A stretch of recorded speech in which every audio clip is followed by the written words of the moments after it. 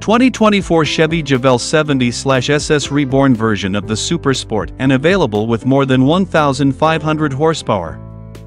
This brand new muscle car was inspired by an extremely potent earlier model of the same name.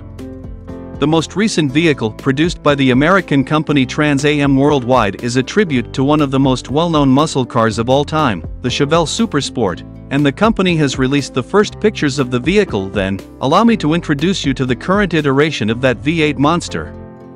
TAW has given its reimagined pony car the name 70/SS. This car, which has been 7 years in the making, is offered with 450 horsepower from an entry-level 6.2-liter LT1 V8 engine, 900 horsepower as an option, and 1,500 horsepower from the LS6/X 454 version, which can compete with the Bugatti Chiron.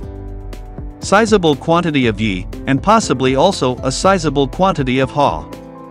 However, because there will only be 25 examples of that car built, you will need to move quickly if you want to purchase one. All come with either a manual or automatic transmission as an option, and they all, of course, drive the rear wheels, taking it for granted that you approve of how it looks. There is no information available regarding the modern platform that this 1970s-era SS sits on, but the Bandit Edition Trans Am that TG drove some time ago was built on the same chassis as the Camaro. In response to this, TAW has redesigned the squared-off lines of the SS into the hulking form that you see above.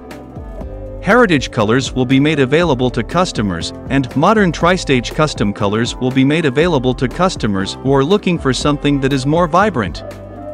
The price of each vehicle begins at $150,000, however, if you are impulsive with your personal preferences, the total cost will increase. Todd Warmack, the head of TAW, stated that their team of engineers and technicians had put in thousands of hours in order to reimagine this automotive icon on a modern platform.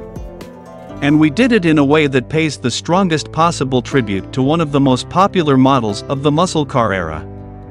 And we did it in a way that pays the strongest possible tribute. What repercussions does this have for the Trans Am cars that TAW manufactures?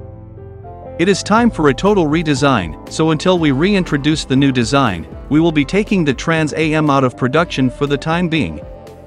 Warmack continued by saying that at this time we are devoting all of our efforts and resources to the 70/SS.